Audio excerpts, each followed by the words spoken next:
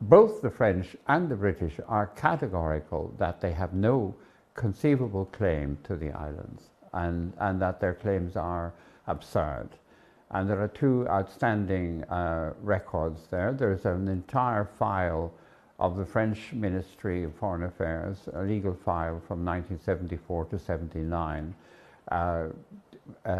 denouncing the Filipino claims. And with the United States, there are certain comical records of an Assistant Secretary Murphy in the 1950s saying that it is quite obvious that the Filipinos have absolutely no legal claim to any of these islands, but it is in our interest, in any event, to encourage them to make claims in order to keep the commies, the Chinese communists, at bay.